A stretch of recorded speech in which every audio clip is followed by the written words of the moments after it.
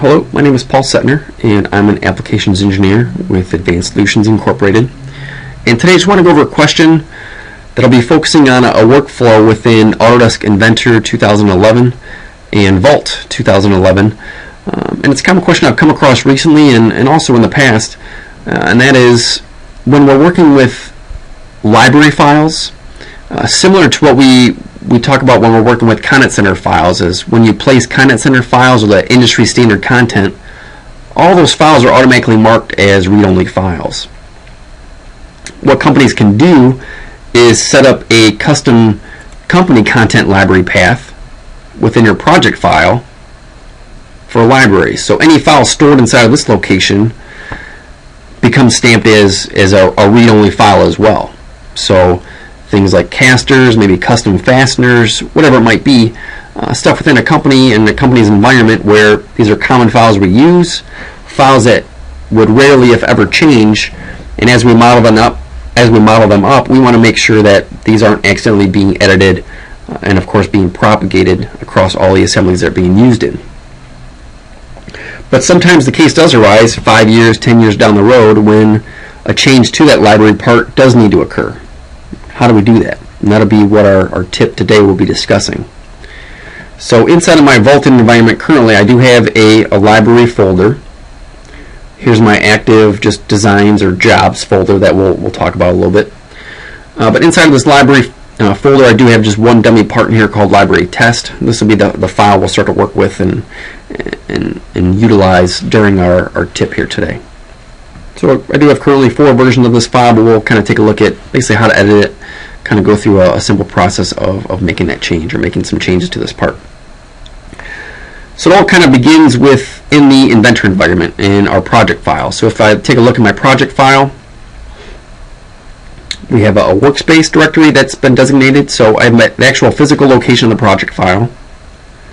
My workspace, so basically where I save all of my jobs and files for those jobs. And then a focal point of our discussion here is the library path. So you can make as many library paths as you want, but here we just have one called libraries. So again, anything saved inside of this path via the project file for this active project file, anything saved here is going to be stamped as read-only.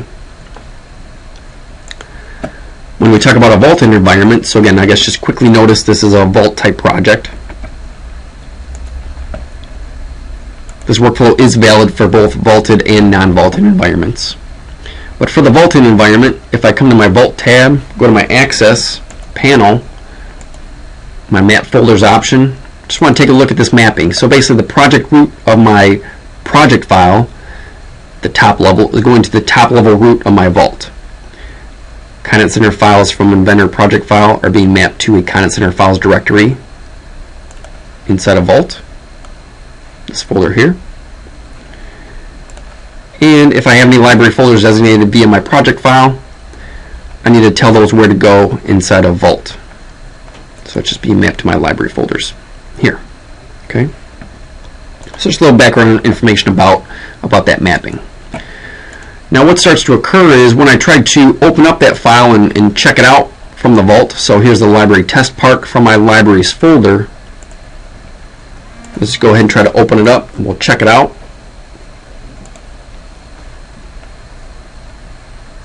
Let's just simply try to edit this extrusion feature and make it a little bit longer. What we'll see is, well, for this project file, it's seeing that library path and it's saying, well, as you're trying to open this up and edit it, you can't, because Inventor's giving it some sense of security saying, well, you're in a library path, so of course I can't edit you. I'm marking you as a read-only file since you're in this directory. And that's what we'd expect. But a case may arise where I do want to edit that. How do I process that? Because we have this active live project file that we use within our environment. So what do? So the trick is here, and I don't want to say we're kind of tricking Inventor, but that is in essence kind of what we're doing, is we're basically going to create a new project file using some of the same directories as our live existing one, except we're not going to call out that library path. If I make a new project file and that library path is not designated, then that will in turn allow me to edit any files that I want, because it's not seeing any of those library locations. So how we do that is, again, just going to our project file options. I'm going to make a new project file. And again, here's where we can say, whether it's a vaulted environment or not, that workflow is valid for both vaults or single user project files. Again, if I create a new single user project file, all I need to do is basically just make sure I'm not creating that library path here. Since it's a Vault project that we're working with currently, it's going to take a few extra steps, and that just kind of comes into play with our mapping options. So I'm going to make a new Vault project. Let's call this Library Edits. I'm going to save you in the same location that my current live project file is located. And that is my C drive. I have a Vault working folder location. Okay.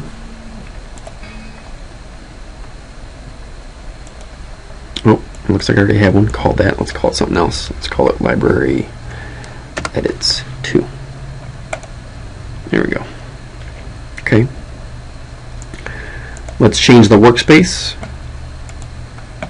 So again, it's using the same location as our existing live active project file. So again, within this, that's just our designs folder we talked about back within the Vault. Okay, so just setting that to my designs. But again, here the trick is basically not doing anything with this library location. I'm not calling out any library folders, so when I'm using this project file, anything within this location is going to be editable. Okay. Now again, with the vaulted environment, just adds a few steps here in the fact that I need to go back to our mapping folders option and just set up this mapping. So again, top level project root of my project file is going to send any folder or any files to what folder inside of the Vault. So here we're setting top level to top level, which is my money sign inside of Vault. For my Content Center files, again, this is a mandatory path we need to set up. I'm just saying any Content Center files I use, I'm just setting that to my Content Center files folder inside of the Vault. But again, notice no library mapping that needs to occur at this point, which is good. So now, if I take a look at my projects, make sure that my edits project file is active. And again, try to do an open from Vault. Let's go into that libraries path and open this library test file back up. Let's check it out. Try to process that same change here. So let's edit that feature. Let's again try to change it up to 3 inches. And we can now see that that edit becomes allowable. I'm now able to edit that vaulted library part using my new Vault project file that I've created. Let's save it. Again, it's checked out to me. I have my check mark. It's green, meaning that my version is now newer. And I can see that my new project file just hasn't been added to the Vault yet. So let's go ahead and just process this change and check these guys in.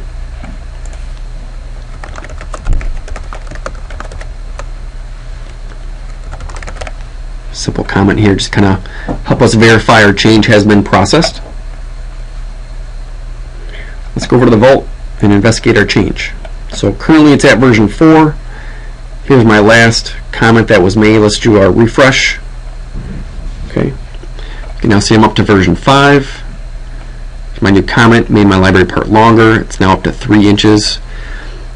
And we go ahead and just process that change. We can now see that that has been enabled. The edit has been processed. So for security measures, again, I can go ahead and maybe version that up if we're depending on what flavor of Vault we're using. Change our states, change our categories perhaps.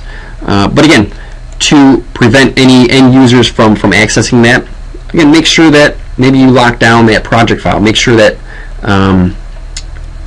only those who need to be aware of this at an administrative level are aware of that process. If I go back and enter in my project files, go ahead and change this back to my designs IPJ file. Come back into the Vault. Let's open that library file back up. And let's try to check it out and make a change. Again, here I can see that the extrusion length is again 3 inches. Let's say I want to change it back to 2. I'm back to Inventor taking control over the security of these files and now being managed the way I want them to. So again, rare is the case where we might want to edit some of those library files, but again, the time may come where some of those changes do need to be processed, and hopefully this tip helps you understand that workflow and the workaround to enable that process to occur. Again, thank you for your time. I look forward to seeing you with our next tip. Thank you.